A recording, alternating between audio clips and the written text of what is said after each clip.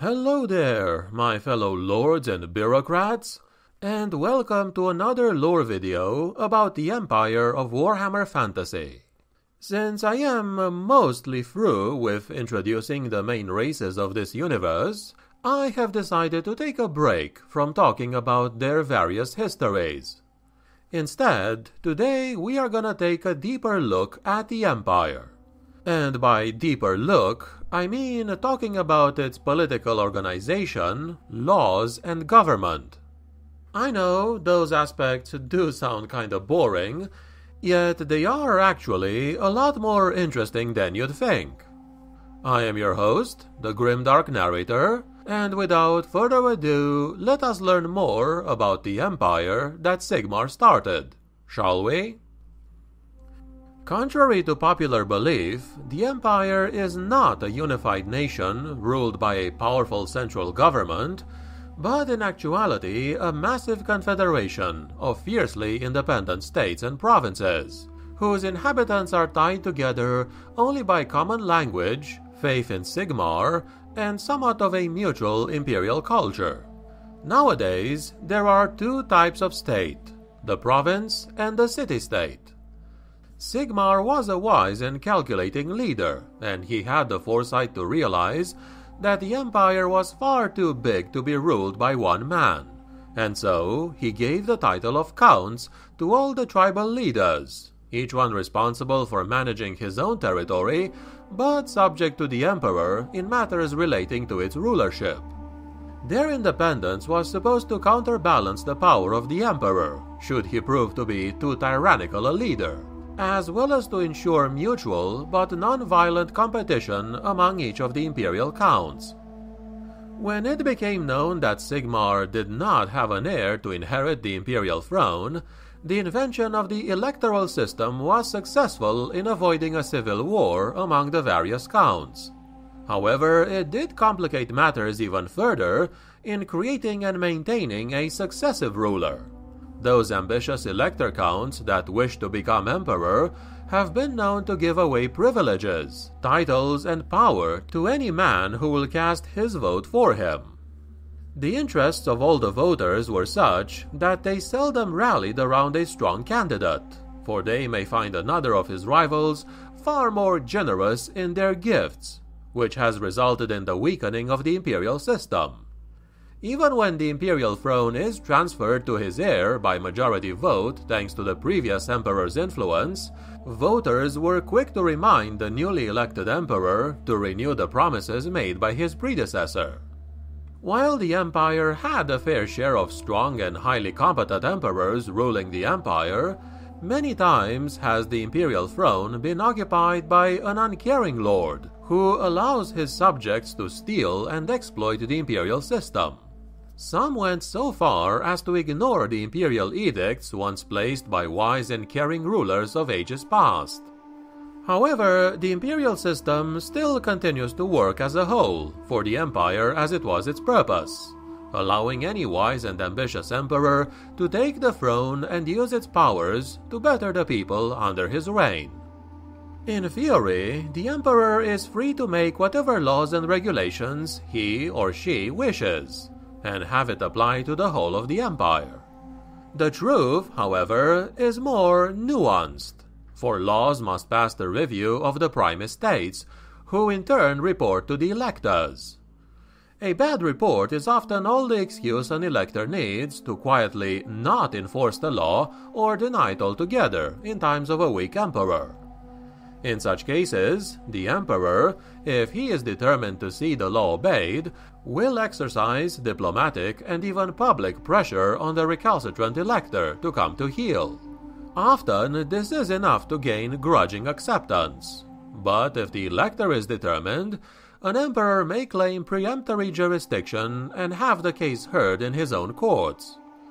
In rare cases, continued defiance by an elector may merit military action, as Karl Franz's ancestor Wilhelm threatened against Elector Gunwald of Averland in the case of the Pudding Tax Revolt of 2433. Imperial law concerns itself mostly with revenue, security from foreign and internal threats, the regulation of sorcery, and the rooting out of chaos cults. Many emperors have claimed jurisdiction over the succession to electoral thrones when the succession is in dispute, and even the right in extreme cases to depose electors, elevate new families to the electoral rank, and even give whole provinces to another elector, as was the case with the Drakewald under Emperor Mondred. Though rooted in ancient law and the precedent set by Sigmar himself, no elector formally acknowledges this right, and all resist it in any but the direst cases, lest a lasting precedent be set.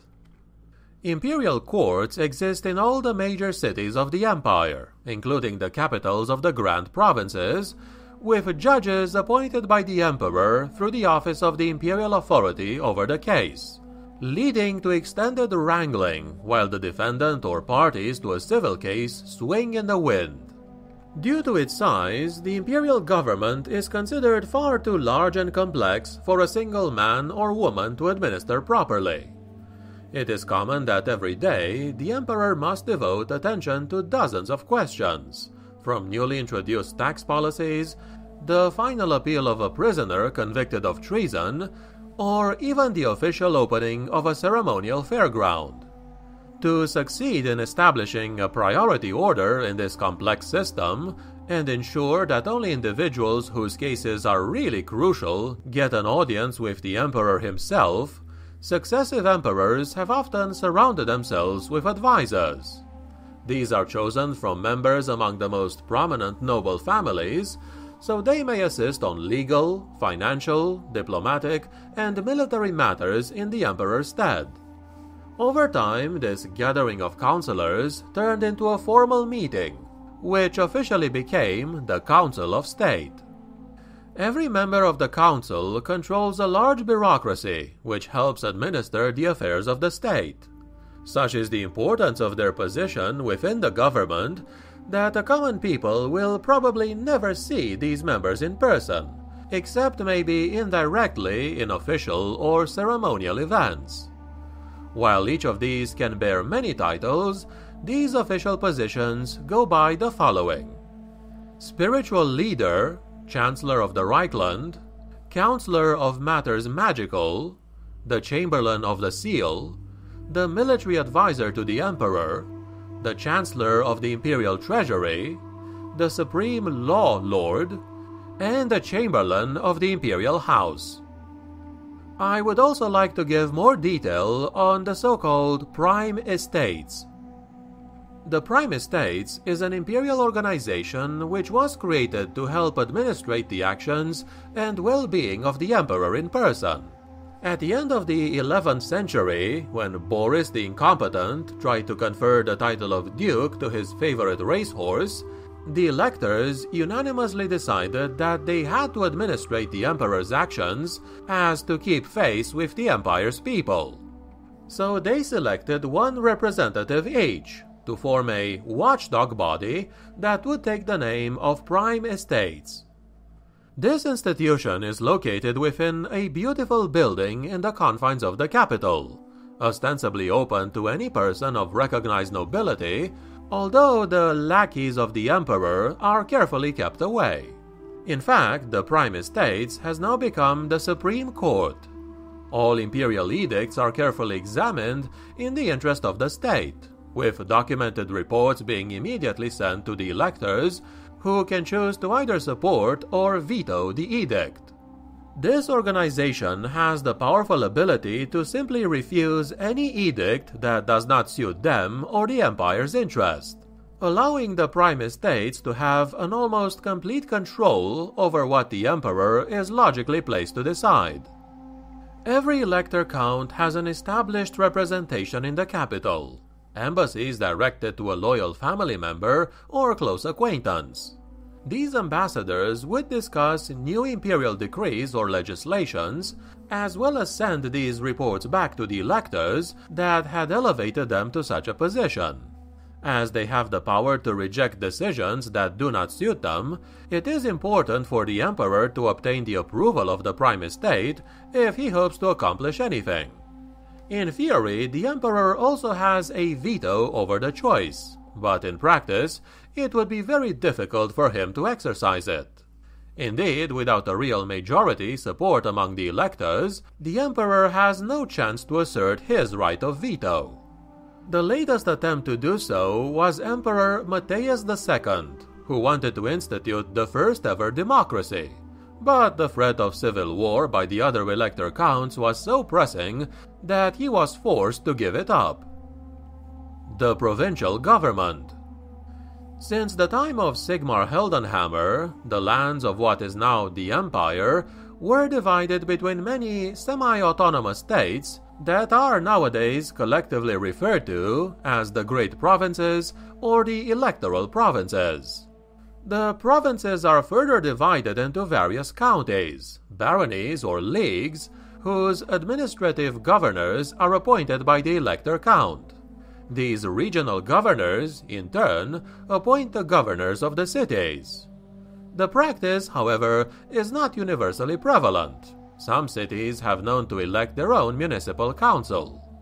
Theoretically, the boundaries of the imperial provinces were based on the territories of the ancient barbarian tribes that Sigmar united around him during his reign as the nation's first emperor.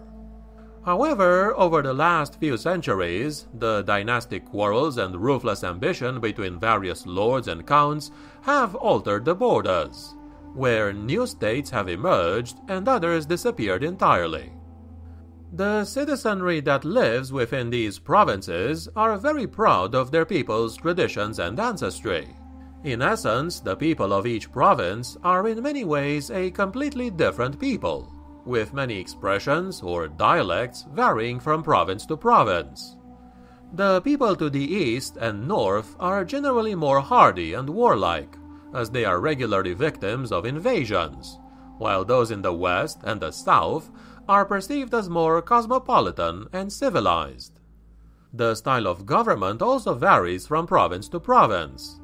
Talabecland, for example, is firmly autocratic, while Solent had many democratic ideals and institutions during its existence.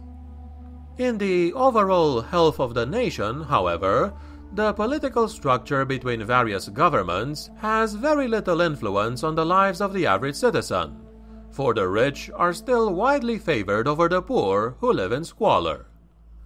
The lands of the great provinces are themselves a patchwork of smaller, semi-autonomous states or holdings belonging to a certain religious cult or martial order, chartered towns and cities, and lands held by the various noble families or even elector counts of other provinces. This patchwork is the result of a millennia of feudalism, inheritance, war, and purchase. Each noble, from the smallest landholder to the greatest duke, is theoretically beholden to one above them, up to the elector counts, who themselves only answer to the emperor himself. Thus, if the emperor has a problem with the Duke of Nibelwald, for example, he has to make his complaints through the elector of Averland, who the duke is a vassal of. And finally, a few words about the city-state. The city-state forms a privileged semi-autonomous state that can assert its political, legal, and military defense on a specific territory, usually the closed city wall and its immediate area. The city is a concentration of economic, political, religious, academic, and ideological power, thanks to its very diverse society and its semi-democratic ruling. Many cities form independent political entities within the greater imperial government. For the vast majority of the citizens of the empire, it is through the city that the government is manifested in everyday life. This is where the taxes are collected, where the criminal courts are served, where military service is completed, and where the goods are sold. The governmental structure can vary from city to city. In some of them, the governor is appointed by the elector count as an autocratic authority, while others consist of democratically elected individuals from several noble or mercantile families. And that, my friends, has been what I wanted to tell you about the government of the empire for today. Since I am, at this point, pretty much willing to cover any aspect of the races I've already talked about, you can feel free to make suggestions in the comments below. Would you like to learn about the Empire, its military or religion? Would you like to learn about the government of the dwarves or the elves? Their military, their religion? You get the idea.